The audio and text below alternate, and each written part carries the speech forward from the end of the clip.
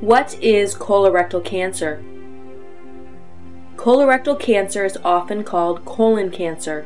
It is a common health problem in our community. In the United States, it kills more people than any other type of cancer except lung cancer. About 55,000 Americans die from colorectal cancer each year. Fortunately, there are ways to prevent it, like eating healthy foods and exercising, and there are tests that find colorectal cancer early when it is much easier to treat and to cure. Many people can live well for a long time after they find and treat it. Colorectal cancer affects the large intestine, which is part of the body's digestive system. The digestive system breaks down food so the body can use it for energy and for living.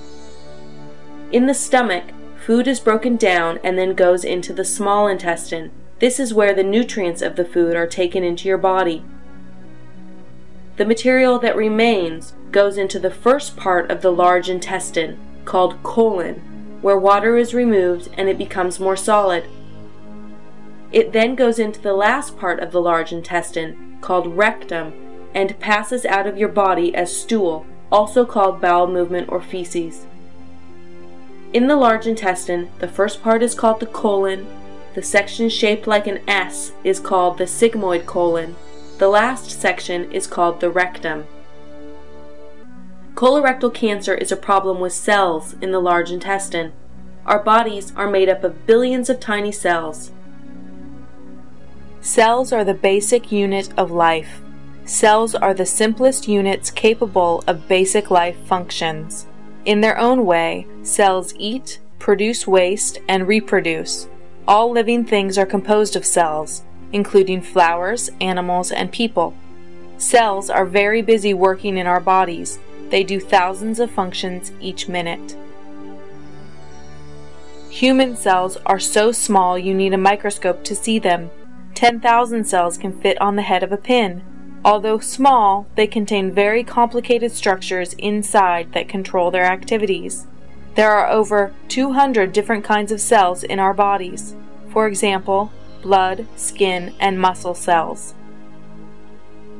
Normal cells grow and make more cells when needed. This keeps the body healthy and working properly. Sometimes things go wrong and new cells are made that are not needed. These extra cells can form a growth called a tumor or polyp. Colorectal polyps are common in people over age 50. About 4 out of 10 people over age 50 have them. Some polyps are cancer. This means the polyps can invade other body parts and can be dangerous and difficult to treat. Fortunately, most polyps are not cancer. The extra cells may grow larger, but they do not spread to other body parts. A small number of polyps, 5 to 10%, will become cancer if they are not removed early. But doctors cannot tell which polyps will become cancer and which won't. So, to be safe and prevent colorectal cancer, it is better to find and remove polyps. Cancer is not contagious. You cannot catch it from someone who has it. You cannot get sick if you are near someone with cancer or come into contact with their symptoms. Usually, polyps and early colorectal cancer don't cause you to have any noticeable changes in your body. Later, as colorectal cancer grows, people may notice some problems or symptoms like blood in or on your stools, going back and forth between hard stool, constipation, and loose stools, diarrhea, or very thin or narrow stools.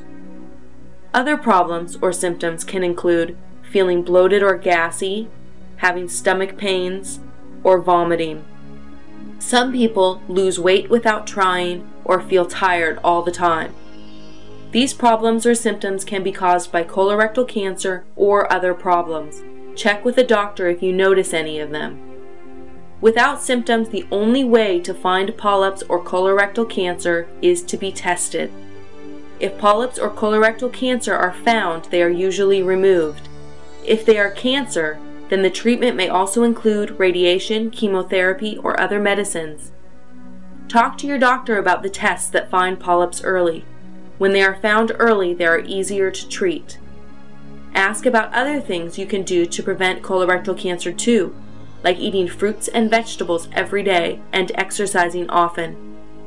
Thank you for learning about colorectal cancer to keep yourself and your family healthy.